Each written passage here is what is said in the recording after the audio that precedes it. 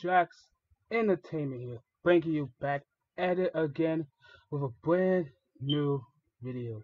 So I'll be talking about one of the worst YouTubers ever. That was criticized by Connector King. He was originally known for milking the whole call situation that happened earlier this year, where he disrespected a fan for making a merch for him. Connector Kid made another video on him yet again, but this time Realmatt responded. He said on his Twitter that he deleted all his videos, but turns out he just private them. So you may be asking, what is so bad about his content? Well, he literally steals people's videos, misleads his audience to believe in stupid things, and just straight up slandering. The only way this guy gets people to click on his video, that every part of it, the first part of the video, he'll say something like this: "You have 5 seconds to like the video right now and subscribe, or this." Like, really. He also does his dumb giveaways. He's like every video he gets 10,000. Like, hold up.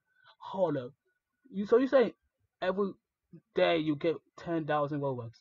So that means you spending $100 every week. I'm not gonna add all that up because you don't even know how much. That could be over 1 million. That could be over. That's like $700 on that. Really? That's not crazy. That's crazy. No one's that crazy to do something like that. No one's that crazy. Like, this is just what you're just doing is just wrong, and it's against the terms of service. The stuff he's doing got so bad to the point where another YouTuber by the name of Poke was actually about to get this guy's channel taken down, but Realmatt quickly just deleted his videos. Well, I mean private, I should say. After all this went down, he literally put them back up. So by this right here, Realmatt hasn't learned. He didn't take criticism seriously, and he's still a jerk. Everyone knows.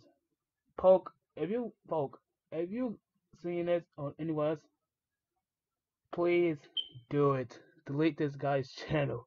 Yes. How bad did we want it? Good did it feel? Driving fast until we crashed into